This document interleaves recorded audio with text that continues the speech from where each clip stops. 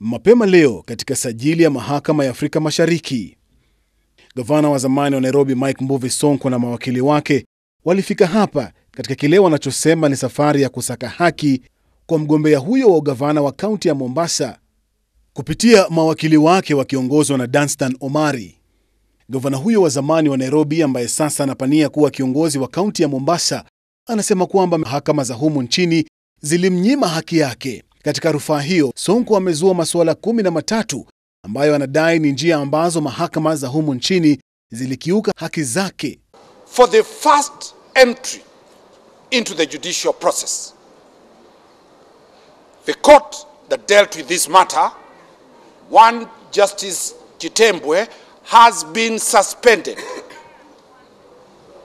Reasons being that Governor Sonko raised a petition challenging the integrity of that judge. The same JSC suspended him and he is facing a tribunal appointed by the president. Baadhi ya masuala hayo ni kwamba mahakama ya upeo ilikosa kufuata sheria hata baada ya mmoja wa majaji aliyesikiliza kesi yake, Said Chitembwe, kubanduliwa kutoka afisini kwa hila za kimaadili, mahakama ya upeo kukiri kwamba haina mamlaka ya kusikiliza kesi ya Sonko, na pia kwamba adhabu ya kutoshikilia wadhifa mwingine wa umma ni mkali mno. Remember, the decision of the Supreme Court, if it is upheld, it is a permanent imprisonment for Sonko that he can never hold any public office till he dies. Probably he can go to get another public office in heaven, but in this world he can't. It is such a grave question. It is not a light matter that destroying one's career permanently. Governor Sonko does not know any other profession other than the profession of politics. Na sasa Sonko anamtaka Jaji Mkuu Martha Koome kubanduliwa kutoka afisini, akisema hakuzingatia kanuni na sheria zilizoko. Very express instructions to file a petition to JSC for removal of the CJ and any other judge who was involved in condonation of the abuse of the process.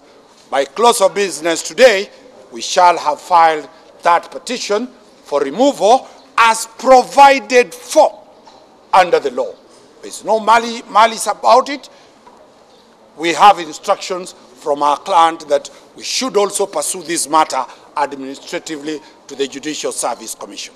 Katika uamuzi wa pamoja wa jopo la majaji wa mahakama ya upeo, kutimuliwa kwa Sonko kama gavana wa kaunti ya Nairobi na bunge la kaunti pamoja na lile la seneti ulizingatia kifungu cha 181 cha katiba, kipengee cha 33 cha sheria ya serikali za kaunti na kanuni za bunge la taifa na lile la seneti.